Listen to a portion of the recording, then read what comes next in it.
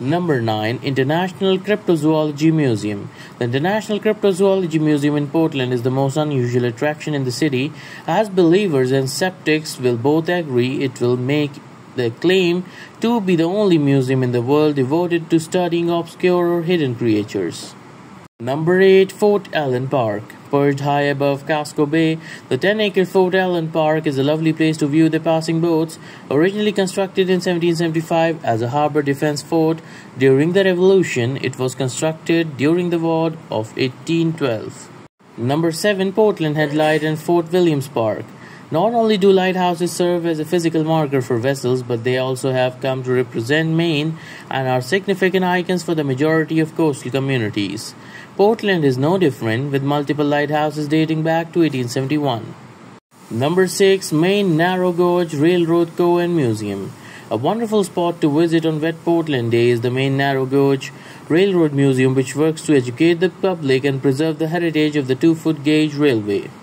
Number 5. Crescent Beach.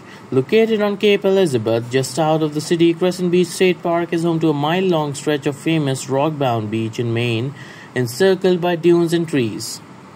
Number 4. Children's Museum and Theatre of Maine. Reopened in 2021 in the brand new 30,000 square foot building, Portland's Children's Museum is one of the best things to do in the city with smaller children and toddlers.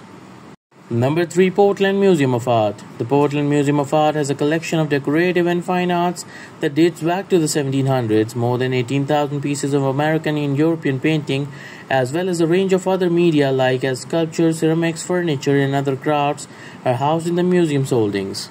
Number 2. Eastern Promenade. One of the most picturesque walking routes in the city is found along the Eastern Promenade Trail, which begins in the Old Port neighborhood and follows the course of a railway track down the shore at Back Cove.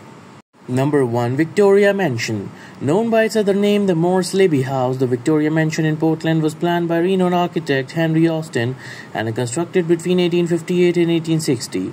Ruggles Sylvester Morse, the mogul of the New Orleans hotel industry, utilized this Italian villa-style estate as his vacation residence.